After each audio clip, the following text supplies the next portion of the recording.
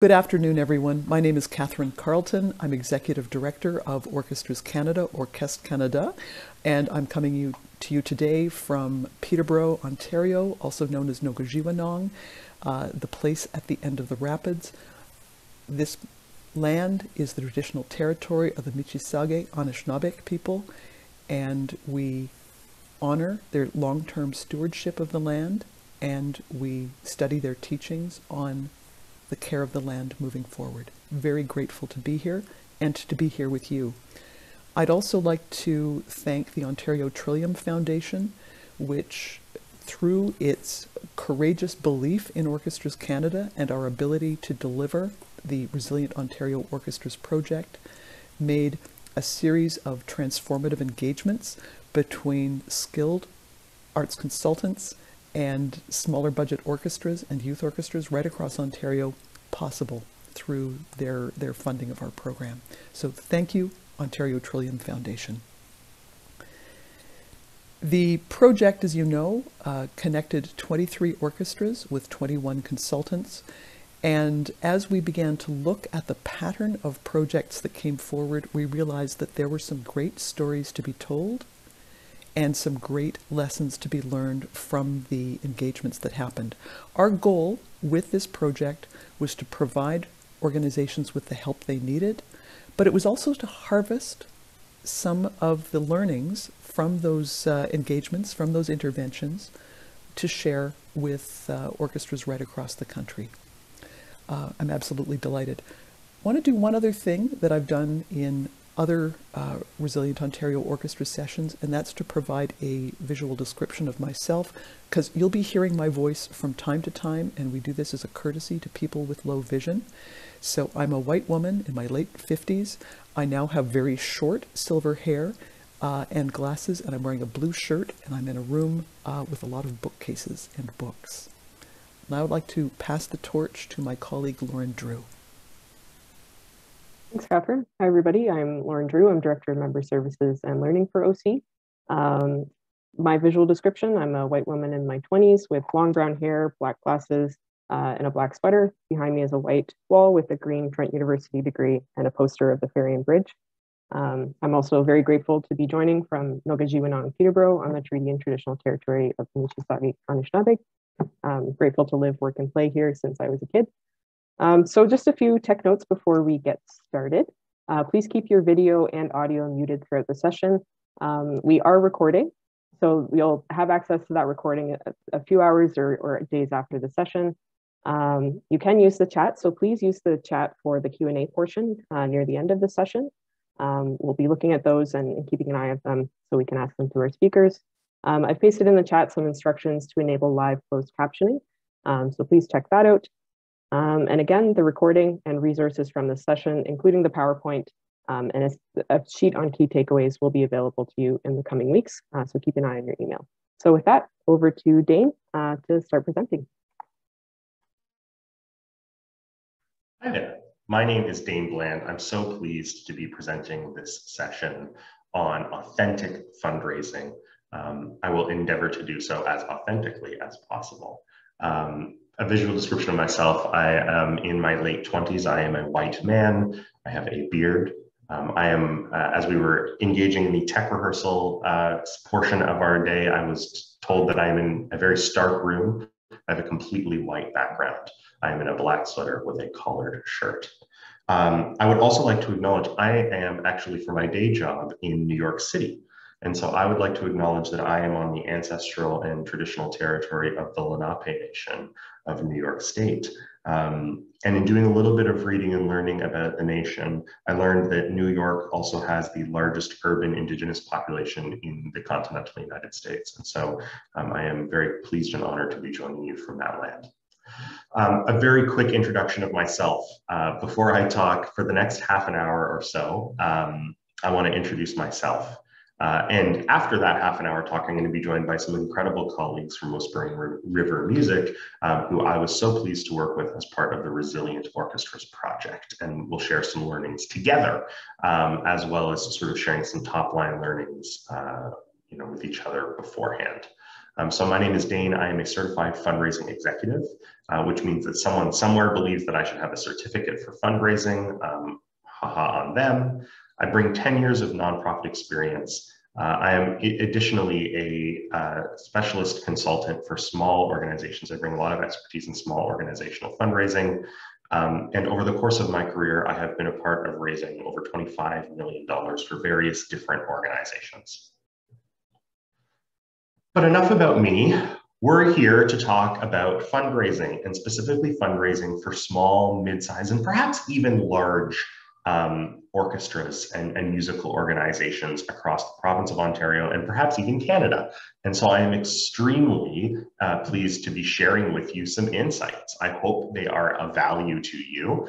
More than anything, though, we will certainly have a lot of time for questions at the end of the conversation, but I want to build in a two-way conversation throughout. So if you like what I'm saying, if you think what I'm saying is really dumb, if something resonates with you and inspires a really fantastic opinion, please share it in the chat. I can see those things as they come through, and I would be so pleased to engage with you throughout the duration of this presentation. Let's make this a two-way conversation, even though like solid 60% of it is going to be me talking, and I apologize in advance.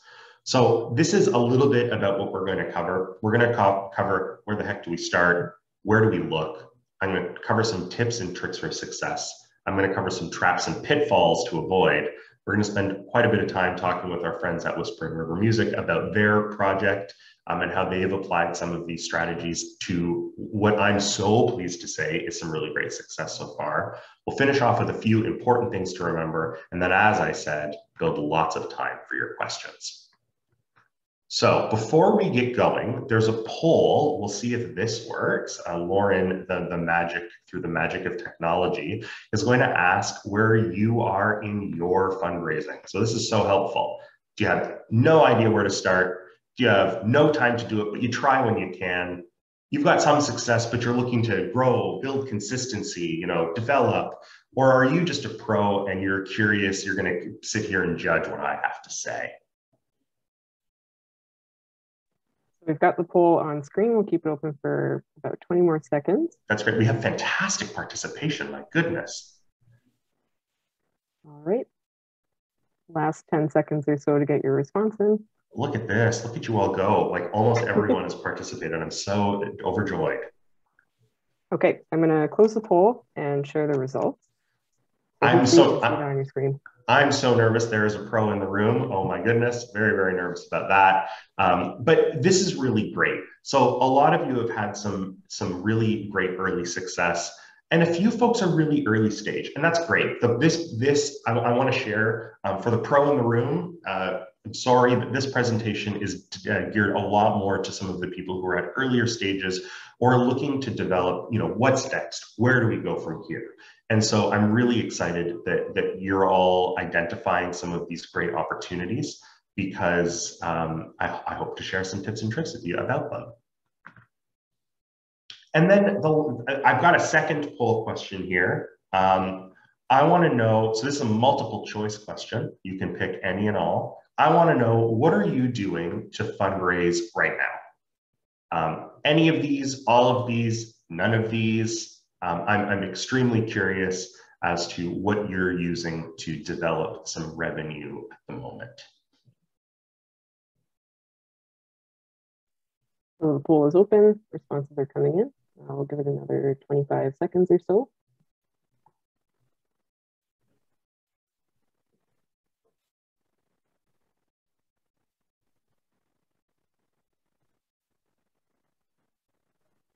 Thank you all for participating so enthusiastically. Oh, what an engaged crowd we've got.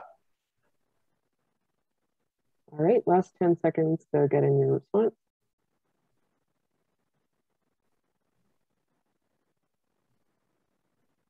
Okay, I will share the results. So this is very interesting. So almost every single person who answered, as I kind of suspected, almost every single person who answered said that they use grants and proposals as fun. 94% of people talked about grants and proposals. An additional 65% of people talked about corporate sponsorship.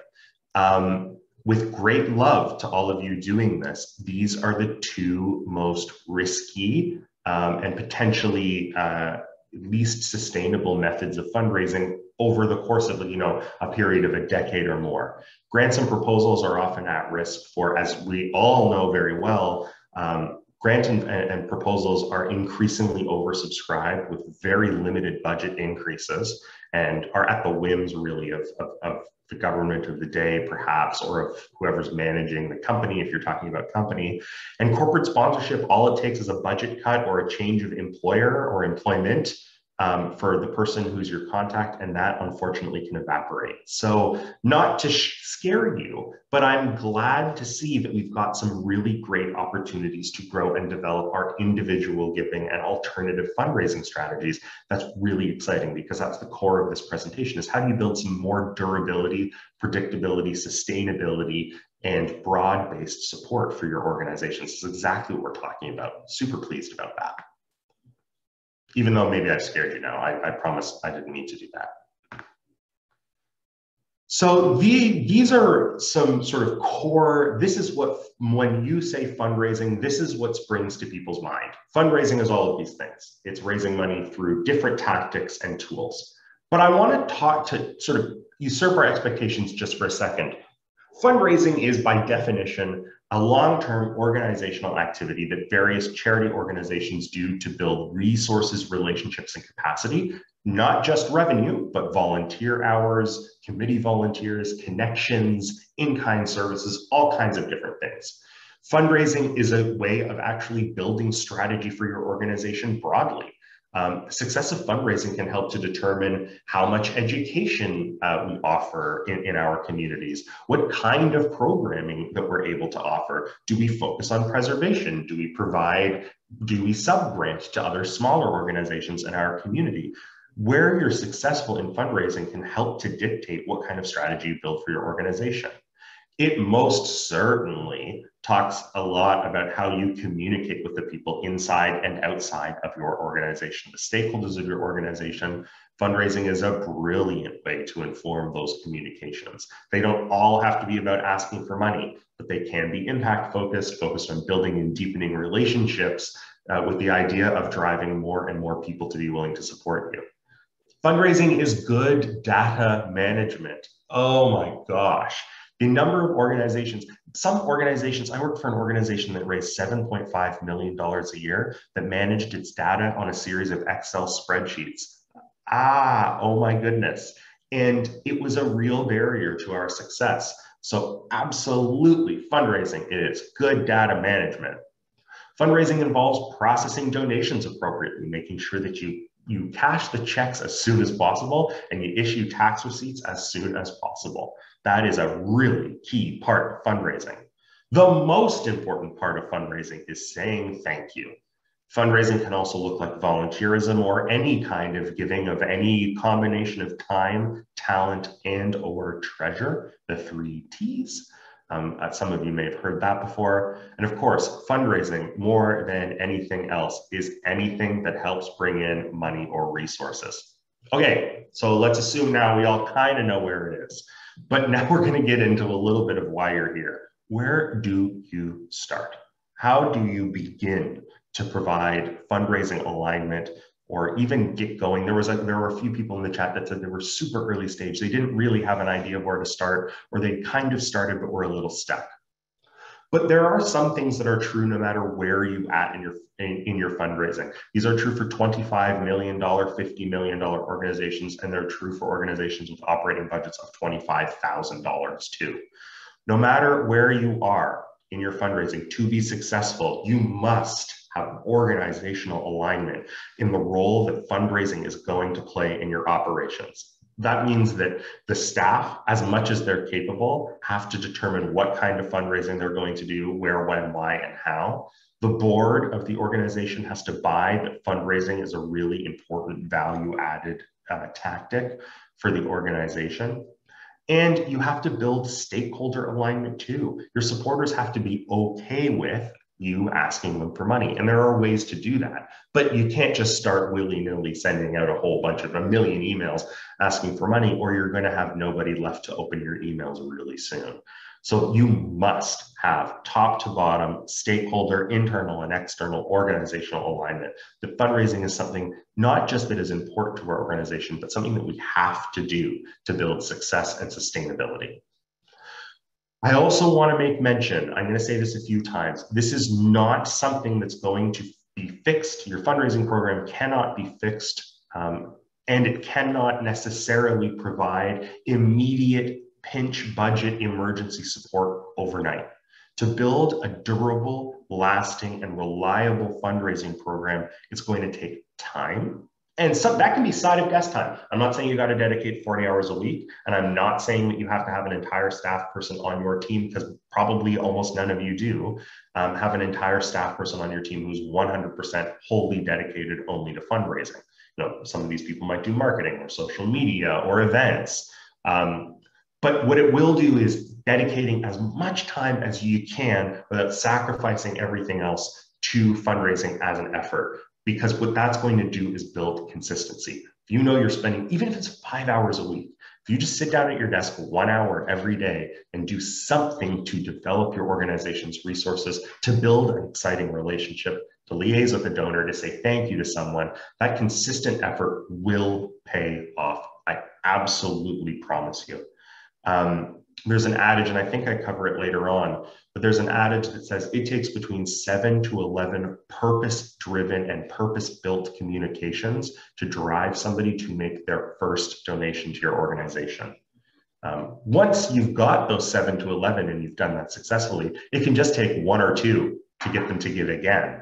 But to get them to give the first time, it can take 7 to 11 purpose-driven, purpose-built, and strategic communications to get somebody onboarded and ready to make a donation.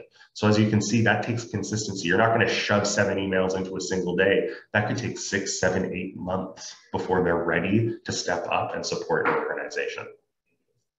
There's a real adage, it costs, you know, you have to spend money to make money. And in fundraising, that's true. But it doesn't need to be a ton. You know, a really good metric that many organizations use, it's one that I use, is between 25 and 30 cents spent to every dollar that you raise, is a really good and helpful metric to use. But making money does mean investing a little bit of money up front.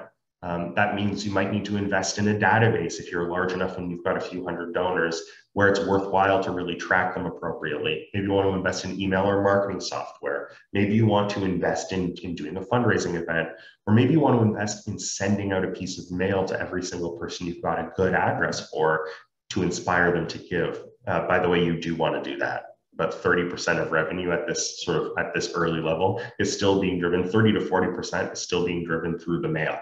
So you do want to send mail, but it does cost money to send that piece of mail. And the last thing is, over long, extremely long periods of time, we're talking 30 years of organizational sustainability, building a strong, impressive individual donor program, so gifts from human beings to your organization, is greater than or more important than everything else. It really is. I know that, you know, as we saw in that fundraising, many of our organizations are built on grant funding. Many of our organizations are built on the generosity of some fantastic corporate donors who can move the needle with one sort of stroke of the pen with a big check. But I promise you, building a sustainable, engaged individual donor base is going to be so much more important. You know, 20 years from now, you're going to wish you did that instead of, you know, spent more time writing grants. I really, to find, you know, new grant funding. I promise you, I really do. So let's make a list together. I want to hear a little bit about, so we shared how we're fundraising generally, but maybe we can use the chat function, put a list of all the ways you're fundraising that you think are really working for you. So what do you got going on that you think's working for you? A place where you're making money, the effort is successful and it's manageable, and you want to keep doing it long term. What are some of the ways that you're like, oh yeah, this is great, we're crushing it here? I'd be curious to see. Who's going to break the ice? Somebody's got to break the ice.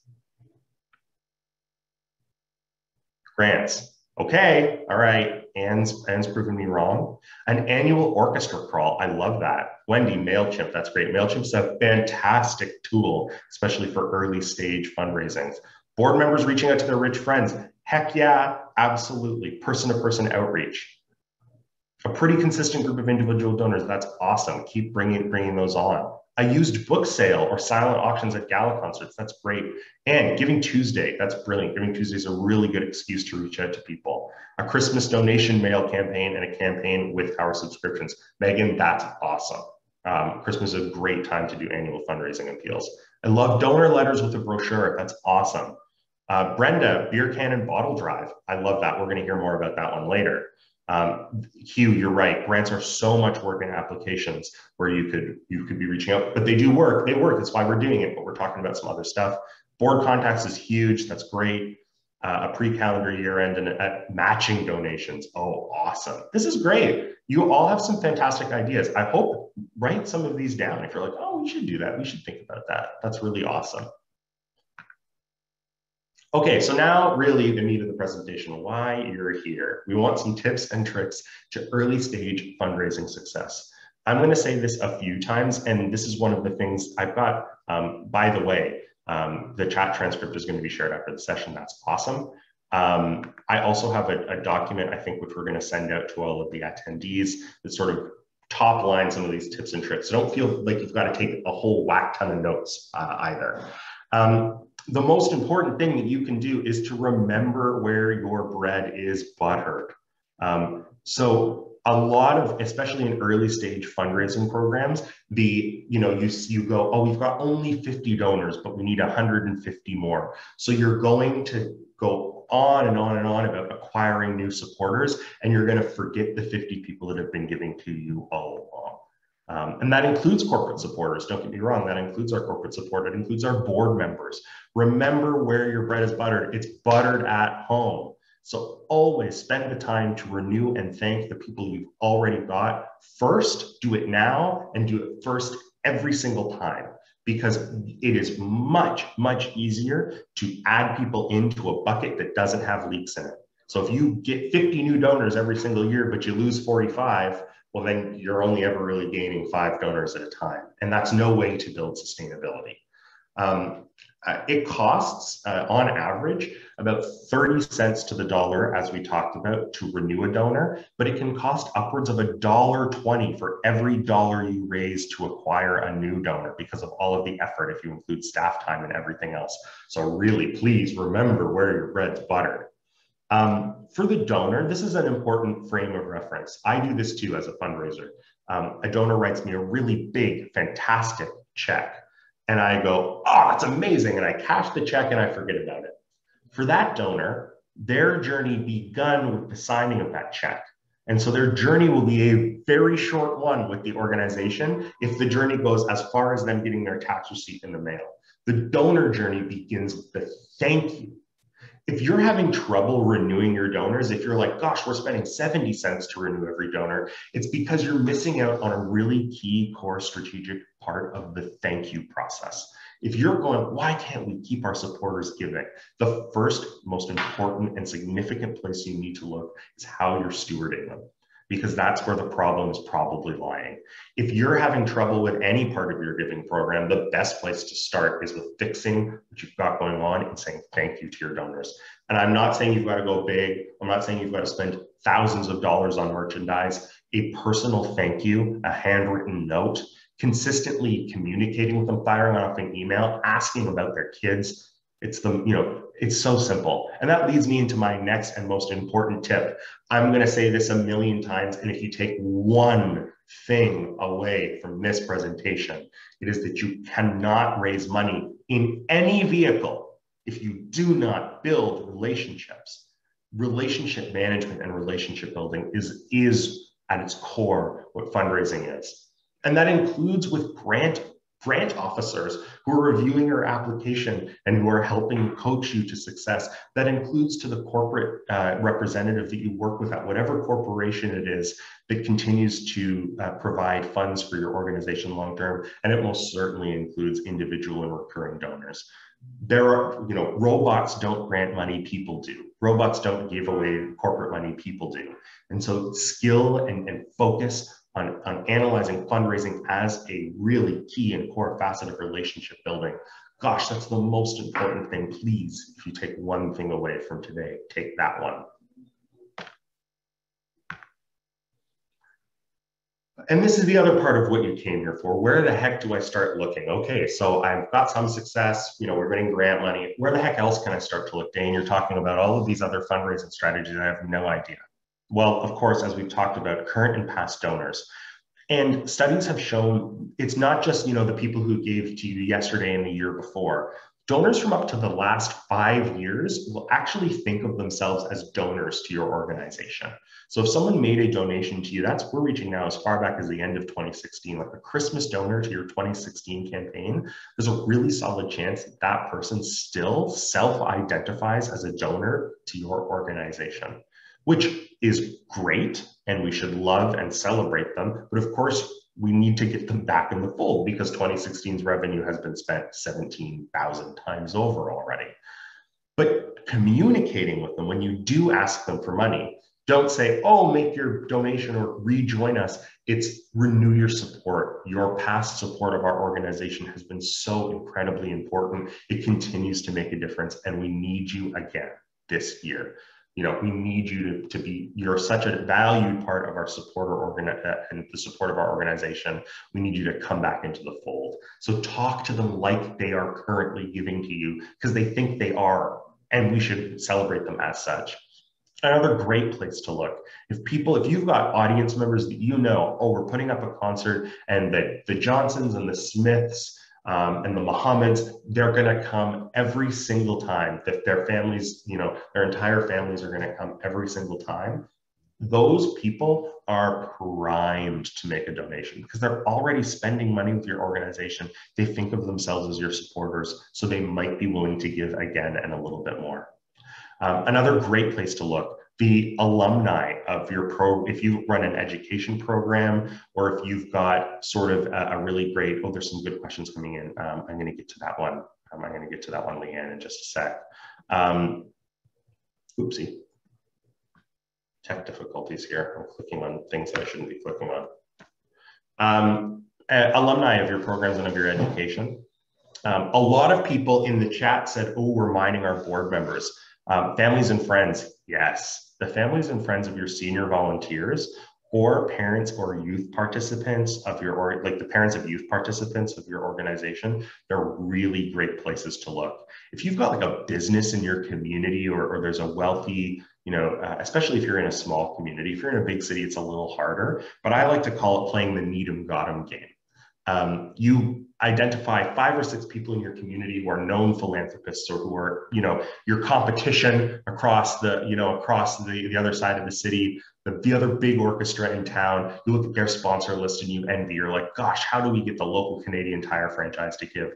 I guarantee someone who cares and is passionate about your organization knows the owner of that franchise. And so I like to play the need 'em got 'em game. Network mining is really important. Community members. Reaching out to the general community in as many ways as possible and in as many ways as you can afford.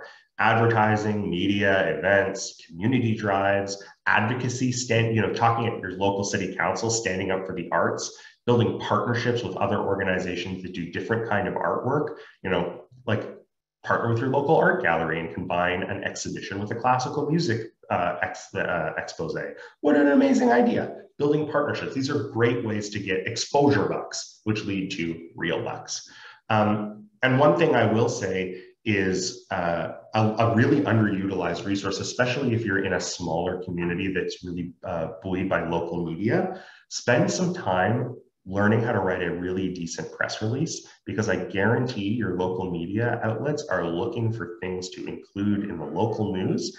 And don't write a press release every single time, every single time you do anything. But if you're doing an event or an expose or a major drive or something really exciting, write a press release for it and build a media list in your local community, because you get free coverage, especially on slower news days. My only advice is don't send them at Friday at 4 p.m. It's my only advice. Okay, show me the money. So now that we found all the people, we know where they are. What are some really important things that are really important places to look for some large donations? Okay, so we've got the small donations. Where do we look for the large ones? An adage that I like to stick to is that individual capacity is often, not always, but very often a factor of 10. For example, if someone called me right now on the phone and convinced me to give them $100, and I pulled out my credit card and put $100 down, hypothetically, I'd be capable. Maybe it's over a year. I'm not saying I've got $1,000 to give right at this moment, but maybe I could give it's $83.33 a month to give $1,000 a year. That sounds really doable for me. So someone's factor of giving is hypothetically about a factor of 10. And so really think about that. When someone gives you $50, they could be giving you $500. Someone gives you $1,000, they could be giving you $10,000. So you have to make them willing to do it. They might be capable, but you've got to make them willing. Sector granting bodies, yeah, these are big pockets of money, especially if you're already in. If you're trying to break in, it's, gosh, is it ever hard? And I don't need to tell you all on the call how hard it is to get new money from an existing granting body. But if you're already in, yeah, keep it up, because that's really important. It's really critical in key funding. But some other places to look, rather than sort of cold submitting things to major corporate dollars, look at your local business community, your business improvement association, if you've got one in your community, and local community granting bodies.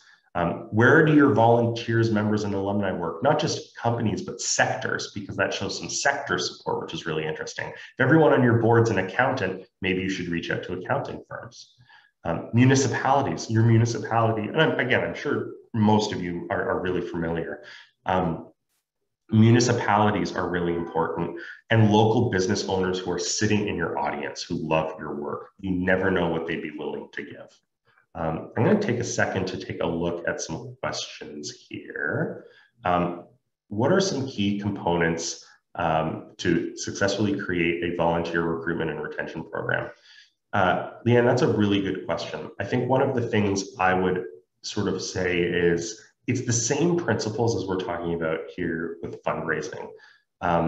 Utilizing the opportunity to take a moment to just appreciate your volunteers and what they give to your organization is key. There are a lot of really great sort of national days of recognition for volunteer appreciation. Doing an annual volunteer appreciation event, it doesn't have to be a big roll at the red carpet gala. It can be some tea and it can be some pastries. If it's done authentically and enthusiastically, you have to mean it. Getting to know your volunteers as people and as human beings, and what turns their cranks outside of your organization, and then using that to help deepen their engagement. It's really simple. Just get to know them, build relationships with these people, and then treat them as valuable and integral resources. Because I assure you, the people who rip your tickets and who come and do all of that, if they all disappeared tomorrow, we'd be in real trouble, because those are positions we don't necessarily have to pay for. And it would be helpful if you're talking about a legacy program, and for legacy giving, some really great resources, and we will address, okay, we're uncomfortable asking for gifts. We'll address that a little bit. There are other ways to help that don't just involve asking for donations. Plan giving is a hard one, and that's a bit more of a stepped up resource. Let's see if we can come back to that one in just a second. So thanks for the questions. Definitely keep them coming. So here's some traps and pitfalls. These are some time suckers. Cold proposals. If you don't have an in, if you haven't been invited, if you just sort of went on TD Bank's website and clicked on their apply for money and sent in an application, it's probably 95% of the time not going to happen.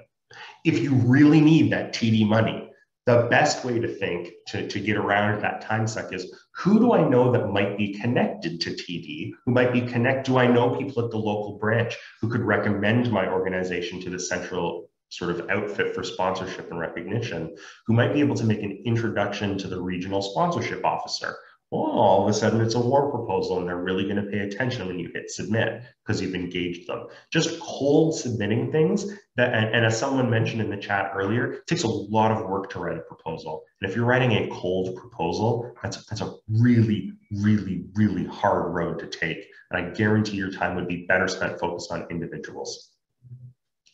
Time suckers, big businesses that don't necessarily have headquarters in your community that give sort of more nationally or provincially or regionally. Instead, think this is a really great way to reframe your thinking. I'll keep on with the bank example. It might be really hard to get the central office of TD Bank to give, but local branches have community sponsorship dollars allocated to them. You might not get $100,000, but you could very easily get a few $1,000s from the local branch or the local franchise of that organization that's run by a passionate community member who knows what it is that you're trying to do. Just reframe your thinking a little bit. You want money from TD, that's great. It's really hard to get central money from TD. It's really not hard to get money from the branch if you know the person there. Another, like people are always asked, where else do I look? Very common, usual suspects, car dealerships are great. Real estate branches or even individual real estate agents are great. Accounting firms, trades, so often forgot about trade firms, lawyers, they're really great places to look, especially if they're locally owned, locally franchised, or locally managed. Another time suck is big community philanthropists. If you're from a small town, you know, there's the one person in your community who makes large donations that everyone knows. But if they don't regularly give to music or to arts, if their passion is the environment or mental health, it's going to be really hard to sort of say, well, they should be giving to us as well. I don't disagree. They absolutely should be giving to you, but they might know it. And so instead think that Needham Gotham type thing. Who are you already 1 degree of separation from that all it would take is someone who's connected to your organization and their mission to make a warm introduction for you to facilitate a really strong conversation. We talked a lot about over-reliance and stuff. These are limited pools of money that are oversubscribed. Again, I'm going to reiterate, don't give up when this doesn't go your way first. It probably won't, it might, but it probably won't all work out at first. I want to talk about a little bit about, we've mentioned this a few times, about big versus sustainable donations. I'd posit, which is more valuable over time? A $5,000 donation once right now, or 50 $100 donors over the next 12 months. Now, many of our organizations, and I empathize very deeply, that many of you might be in emergency situations where you're like, I need the $5 grand now, Dave. I don't care if I don't get it again, I need the $5 grand now.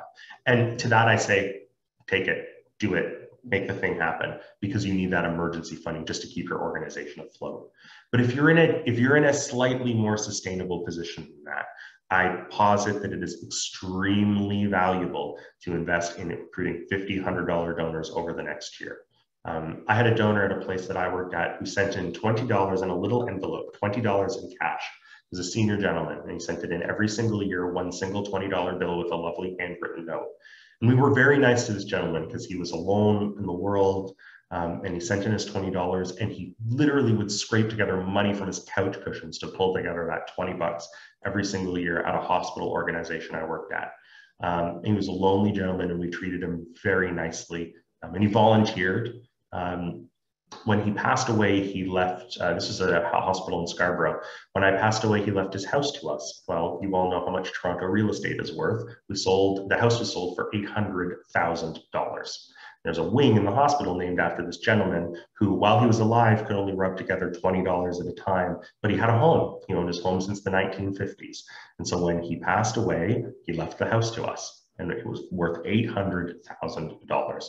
So I guarantee you that your one $5,000 donation once right now is not going to turn into $800,000, but $50, $100 donors could. They really could. The thing nobody tells you, it's not in raising funds. Raising funds is what happens. It's the consequence. The effort you're putting in, the work is in building relationships. Raising funds is a consequence of that work. A helpful tip or trick is to recognize that most people have a 3 to 6 week mindset for your organization, maximum of 8 weeks. So if they don't hear from you or see something from you every 8 weeks or even less, they're probably going to start to forget about you. That's a really helpful way to sort of start to build communications consistency. It's also important that when and if we can, to make strategic asks that are important and resonate with the donor, rather than just constantly asking for emergency funds, because after a while that paints a stark picture of what your organization is. It's going to turn people off from investing. So even if it's hard, ask when it is strategic to do so. And when the donor is going to be inspired to give, instead of like, oh gosh, we need $50 right now, as much as you can. And I understand that for small organizations, it's not always possible. So try and strike a balance if you can. So I would love to invite my colleagues from Whispering River, Brenda and Zach. So we spent some time together, Brenda, Zach, and I in the incredible volunteer organization group at Whispering River spent some time with us through the early part of the Resilient Orchestras project, where we applied some of these learnings, and they had some fantastic successes. And I want to share, before I pass it over to them, I want to share something that made me, can you all see their website right now? Are we showing this? Look at this. Oh my God, when I went onto their website, there's this join our mailing list pop-out, which is brand new. It's something that they put together since we've had our engagement together. And they've, we was talking with Brenda and Zach yesterday. They get 1 or 2 new emails, a week, which doesn't sound like much, but over a year, that makes a difference. And those are new contacts that they get to ask money for. And they've simplified and streamlined their website. So I can look here and know exactly what they've got going for them, including a fantastic little support us page. Oh, what a fantastic success. And that little, when I went back on their website after the completion of our contract, and I saw that mailing list pop out, just want to say how much I just about fell out of my chair. What a fantastic new success. It's so great. And they have some other successes that they want to share with you as well. So I'm going to pass it over to them for the next 7 or 8 minutes or so. Thank you so much, Dane. Really appreciate it. I'll start. I'm Zach Louch. Hello, everyone. I'm a white male. I'm 29 years old. I'm sitting in a fairly plain room, but you can see I've got this nice picture of a dock here, which is where I wish I was sitting at the moment with a drink in hand. That's myself. I'm coming to you from Parry Sound, which is traditional Anishinaabe territory. Some of my relatives actually grew up in Henvey Inlet, just outside of the town of Parry Sound here. So I'm very rooted here and very proud to be coming to you from the Anishinaabe territory today. And he is Métis. Come on. I am Métis, that's right. I am Métis. I am learning more and more every day about my heritage here. Brenda, tell us who you are. And I am Brenda Muller, and I'm the artistic director of the organization.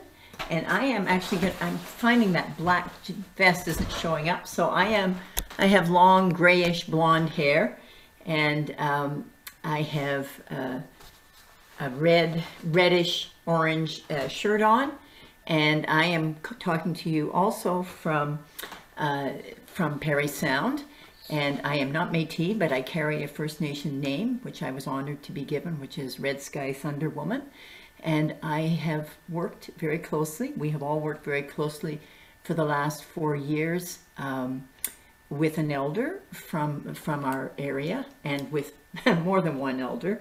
We've run everything from language classes and all sorts of things long before it was fashionable to do so or required. And I sat down with the elder and some other elders and we talked about land acknowledgements. And I promised Lauren I'd share this with you. Many of our clients are First Nation or partially First Nation or are descended from First Nation in some way.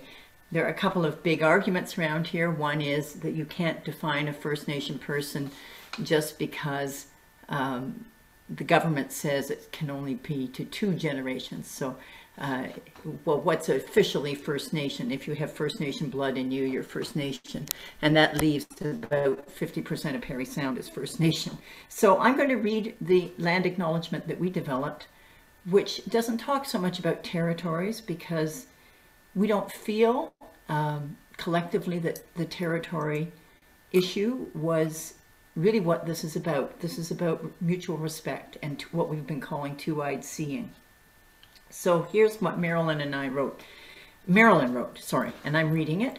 And her name is Anish Nibishkwe, which means water woman. She does a lot of work with the water walkers. Acknowledging lands and waters we call home. Acknowledging the lands and waters of the indigenous nations before us, we are humbled to imagine the gentle wake of the canoes and the blade of the paddles gently and gracefully marking the waters. Using the lands in a good way, leaving only a soft footprint on the land, and caring for the gifts she provides. Wind and trees working in unison, still singing the songs today as in the hundreds of years past. We acknowledge these sacred gifts of Mother Earth in our local territories of the Indigenous peoples. And they work with us quite closely, and we have programs that go beyond the land acknowledgement. I always feel like crying when I read this thing, because I really am grateful. I am grateful because when I came here, they made me welcome. When I moved here from the city, and they, once again, miigwech, my friends. You have been so good to me. Okay, so that's my land acknowledgement. And I am on the shores of the Seguin River, which is still a traditional hunting ground for the First Nations, and they still have rights over it. So where do we go from there, Dane? We wanted to talk about some of the things that we've done, and Dane has already mentioned the website. We have really been strong. And one of the reasons we were so pleased with Dane is that we've been strong from the beginning on building relationships with the community. I've always felt that a musician, as artistic director, that a musician's job is to serve the community. We're very humble folk, really. It's not about frontal presentation. It's about how we as performers connect with the audience, especially in a place like this, especially anywhere.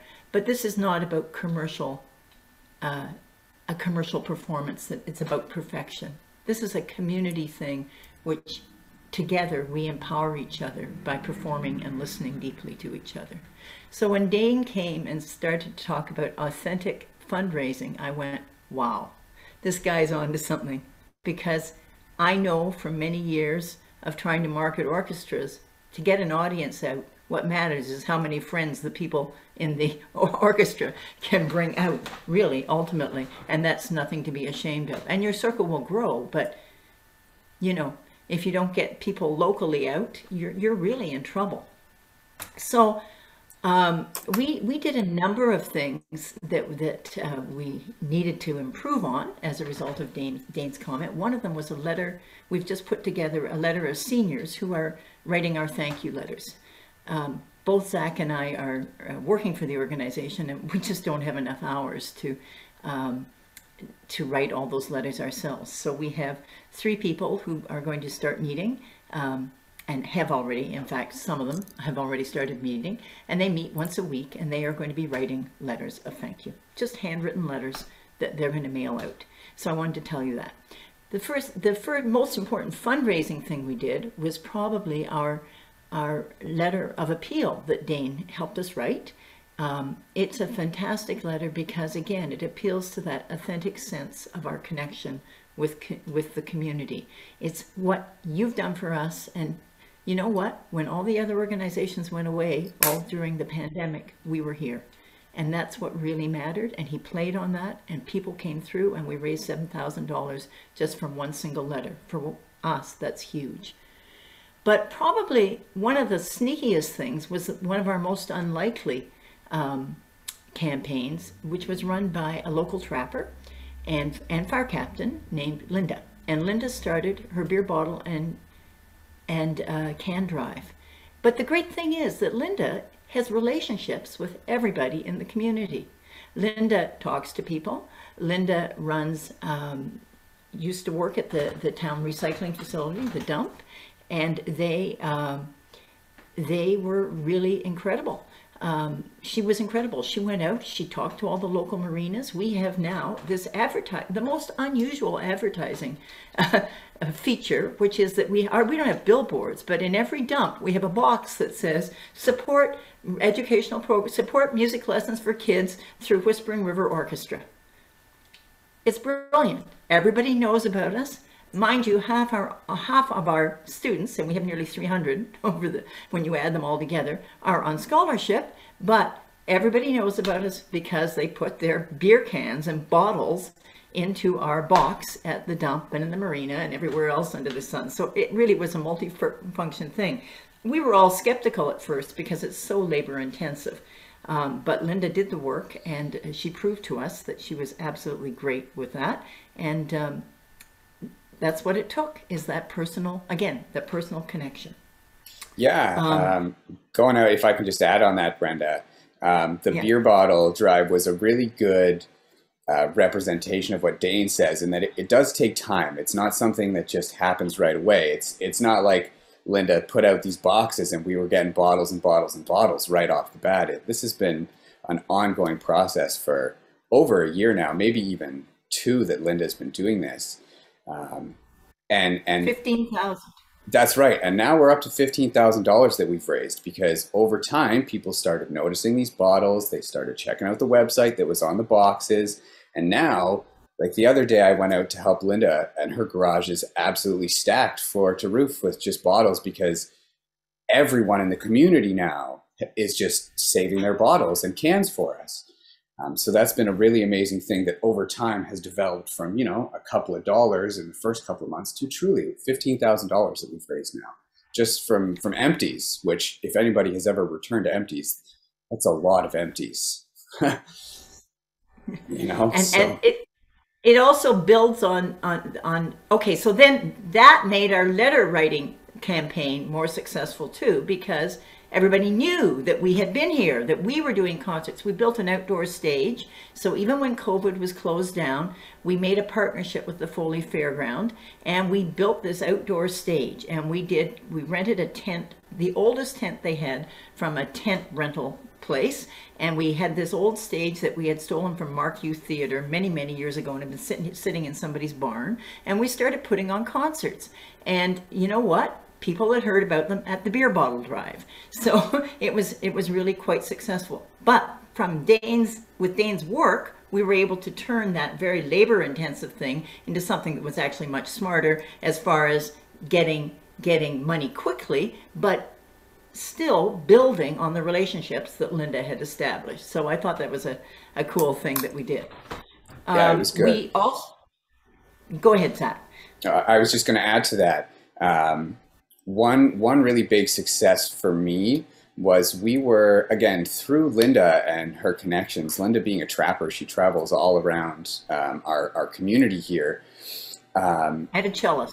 She's also a cellist, yes. She happens to work for somebody who does work, or who has an in for a multi-billion-dollar corporation. You know, there's some big cottages out here, big money, land, and she happens to trap on one of these lands. And she said to me, you know, I know this guy, and I don't really know how to approach him. You know, this question comes up. Not everyone's necessarily comfortable asking for donations. I personally was pretty nervous to think that, okay, we've got this guy who has lots and lots of money. How do you even approach him? He was talking to Linda one day. The beer bottle drive came up, I believe is what it was, at the dump. Said, hey, what's this organization that you're doing this thing for? One thing leads to another. And she says, oh, I've got this guy that would love to talk to you. I get this guy's phone number. We have a conversation. And I just used one of Dane's tips and tricks, which is just being yourself, being personal, and using your own story. I just talked about how I grew up here. I really love this organization and how much work goes into it, how much it means to the community. And all of a sudden, this guy that I was really nervous to talk to, because I know he's got lots of money, is asking me more questions and how he can help and what money gets used for, et cetera, et cetera. long story short, the other day I got off the phone with them, and he's getting ready to send a large chunk of money to us. I don't know exactly how much, but I asked him for $10,000, and he didn't bat an eyelash. He's very excited to donate a large chunk of money to our organization to help his community. And really, that just started because one person that we knew one person, and then I was a little bit friendly with this one person, and wow, now we've got this huge donation coming in. So that was just a massive success that really just led from somebody knowing somebody and somebody being friendly with somebody. Zach, I'm going to interject again now. Another success that we had was, and it's in the process of being a success, is that Dane had advised us very strongly to approach local businesses, as you heard, and he's absolutely right about that. It's hopeless, not hopeless. I once got a grant from Alcan many years ago, but I don't think it would ever happen again. But it's much better to approach local businesses regularly and see what we can do. So we have a gal who I've helped out with music lessons since she was 14, who's now studying music, studying voice at Wilfrid Laurier. And her father drives for the local bus company. So we went to the bus company and we talked to him, and we started a lot of stuff. And we got all excited. We thought he was going to give us a lot of money. And he gave us $500. But we decided that what we would do is turn that $500 into an annual scholarship. So it would become a sustainable donation of $500 every year. And we're going to try to convince him, okay, we happen to know that he's interested in helping special needs kids. So we're going to use it as a donation for several people that we teach who are special needs kids, and try to get that going every year. So he'll sponsor one this year and two next year, and we're just going to keep asking, because that's the other thing that Dane keeps saying is that if they give 500, they're capable of giving 500,000. So we're working on it. I'm conscious of time. This is so awesome, yeah. But I do want to be respectful of everyone's time. So I think we've got time. Maybe I'll quickly say, if you hear from Brendan and Zach, there were a couple of questions in the chat that I think we can address, like what happens if someone is afraid to ask for money? Well, one thing that they can do is help to build relationships or make introductions, and someone from your organization can do the asking. Or they can help to say thank you, because that's so important. We heard about senior letter writing and stuff. We don't have time to post key takeaways in the chat, but I would love to invite maybe one or two very quickly questions and comments from the crowd. And alternatively, what I can offer, because we've run just a little over time with everything going on, is you can find me. My name is Dane Bland, as I said. Find me on LinkedIn. And my email, I believe, is included on the key takeaway document. I'd be happy to chat with you and answer some of your questions after the fact. If you've got questions for Whispering River, I can put you in touch with Brenda and Zach as well. But maybe we can do like one now, I think. How do you find out names of donors from Canada Helps? Ellen, that's really great. You can download reports from Canada Helps. I think the email is help@canadahelps.org, and they can walk you through how to do that, or there's a tutorial available online. But you have to you have to have a login, and if you don't have a login but your organization's registered, they're such a fantastic organization. Just give their customer service line a call and they'll help you out to get access to that information. They're really, really great. But that's important to know who's giving to you through Canada Helps. The problem is they don't always put their snail mail address on there, and that's a weakness we're kind of working with on them. A person who's not here, Katya, has been trying to figure out how to get always their snail mail address. People who give money are sometimes shy to let other people know they did it, so they don't really want you to know where they are. And maybe I'll end, Leanne, you put something really great there in the chat. Maybe I'll end with that and then pass it back over to our great hosts. Once you understand the reasons, like you are passionate about what you do and what you believe and the organizations you work for. And a simple thing to say about fundraising is that it is simply just sharing that passion personally and meaningfully and authentically with somebody else. And all you've got to do to fundraise successfully is to say, would you mind helping us out with that at the end of telling your story and your personal connection? Because I guarantee you are your organization's best salespeople. And so I'll pass it back over. Thank you for having me. I'm grateful for it. I'll pass it back over to Catherine and Lauren. Great. Thank you, Brenda. Thank you, Zach. Thank you, Dane, for a presentation and really a tale of transformation. The work that Whispering River does is so distinctive, so unique, so heartfelt, and community committed. And transforming the work you're doing into a story to tell the community. I've got goosebumps, and I'm really grateful for the storytelling. I'm also really thrilled at the kind of connection that you were able to make with Dane and the coaching that he was able to do. So thank you. Thank you. I'm just really thrilled with this. Just to remind you that materials from this session will be found on our website in the coming weeks. We are running Resilient Ontario Orchestra sessions between every Wednesday from 12 noon to 1 p.m. Eastern between now and the 8th of December. Please do sign up if you're interested in finding out what's coming out next. Lauren's posted some links in the chat. And I will ask once again, you may find this tremendously boring. We love it, however, to hear from you, to get your impressions of the individual sessions. We read what you're sending in, and we are using it to think about the future of this program and other offerings at Orchestras Canada. Once again, thank you to our speakers. Thank you to our participants today. We look forward to seeing you next week. And here's to great health, success, and inspired music making in the days to come. Thanks, everyone. Thanks, Bye-bye. everyone.